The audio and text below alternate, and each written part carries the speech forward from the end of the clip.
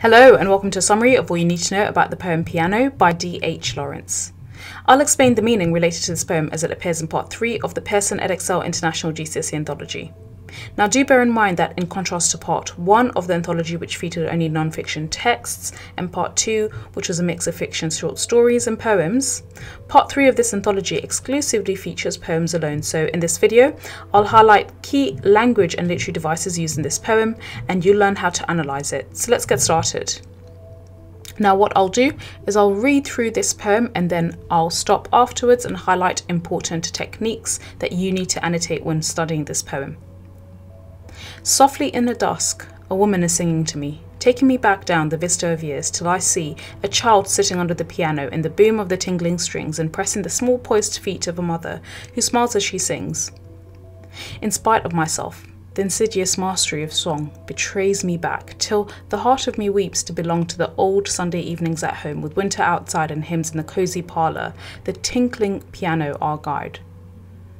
So now, it is vain for the singer to burst into clamour with the great black piano appassionato. The glamour of childish days is upon me, my manhood is cast down the flood of remembrance. I weep like a child for the past. Now this poem is brief, but it's very powerful because it's essentially a recollection of this person's childhood, which is triggered by the sound of a piano, hence the title Piano. Now in the opening stanza, initially, after softly, there's caesura used, which shows already and alerts us as readers that something is shifting slowly. Then we learn that it is dusk. Now the pathetic fallacy here is used because it's really powerful in showing this dark space between night and day, this dark transient space. And again, sometimes music can do this. It takes us into a transient place. And nostalgia is also that. It's quite transient.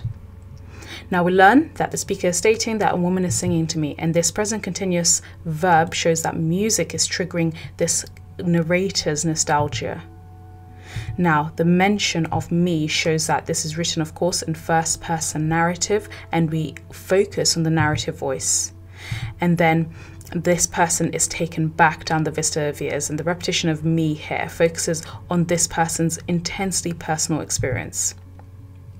Now do bear in mind that in this short poem there's a very regular predictable rhyme scheme. So as you can see here, there's the A B B rhyme scheme in stanza 1.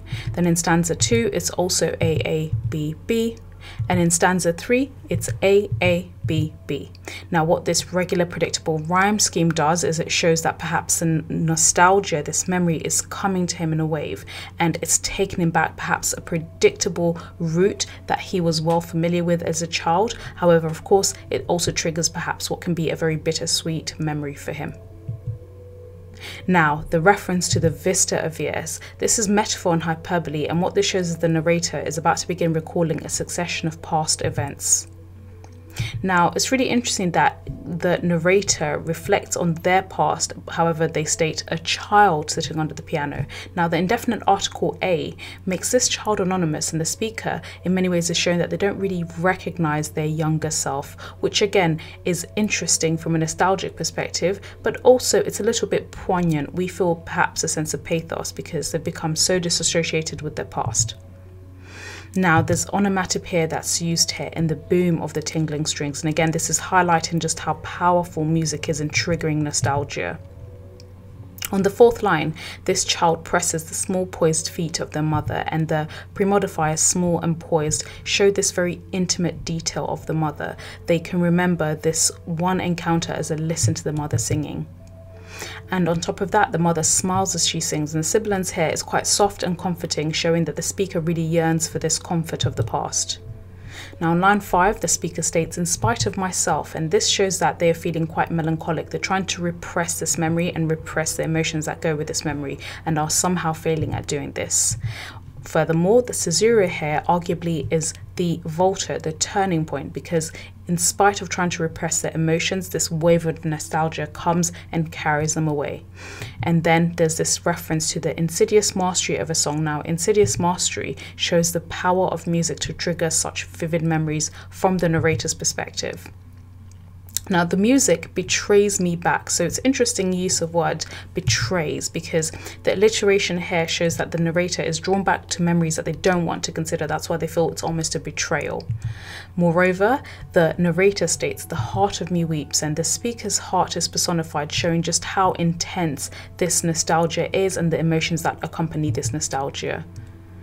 Moreover, we learned that this memory is based at home, Sunday evenings at home, and it's in a cozy parlour. So there's a lot of domestic language used here.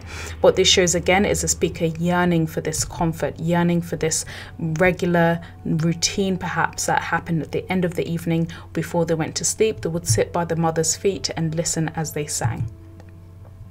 Now, the alliteration with winter is used here to show, in some ways, rather than have pathetic fallacy, which is quite sad, it's again creating and adding to this very strong sense of comfort for the speaker.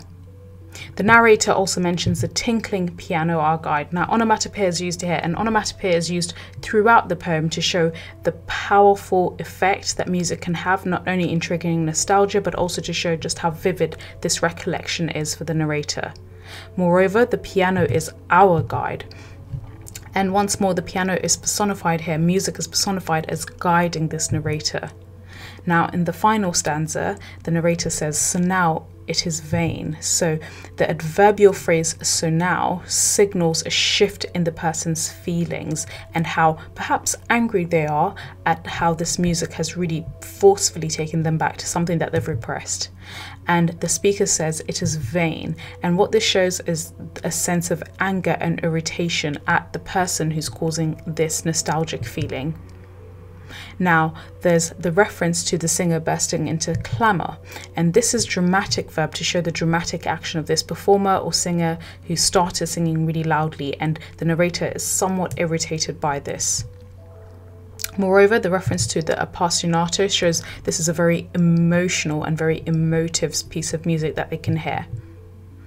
Moreover, in line 11 of "childish days upon me." Now, this is a really diminutive description. It shows the narrator in some ways feels really silly for remembering their childlike days, their childhood, and they're almost trying to downplay it by calling it childish. And the narrator then says, "Upon me, my manhood." And the alliteration here is quite powerful. They're being quite forceful in reminding themselves that they now should be a man, and it's really childish and silly to remember and feel sad at missing their childhood. Moreover, the caesura in between "me" and "my," it brings us back to the present, and the narrator seems to be quite wistful that the good times that the childhood had are over, and now they face the pressures and expectations of manhood and adulthood. They're trying to, in many ways, man up, but they're finding it quite difficult to repress this nostalgia and this yearning to be a child again. Now, in the final line, "down the flood of remembrance." Now, this is a metaphor of how strong and vivid nostalgia can be. It's unlocked, and it's almost like a flood of memories that are unleashed upon the person. Then this really triggers the narrator to weep. "I'll weep like a child." And this simile shows just how much he misses being a child, how much he misses the innocence of childhood, perhaps also the freedom of childhood that they no longer are accorded as a man. So that's all. If you found this video useful, do note that we have an in-depth extensive course covering all the texts and poems in parts 1, 2 and 3 of the anthology, so make sure you sign up for the course for explanations on all the texts as well as model answers. Also, do check out our website www.firstratetutors.com, where you can find plenty of English revision worksheets, model answers and online courses covering all major English syllabuses including Edexcel, AQA and IGCSE. Thanks so much for watching.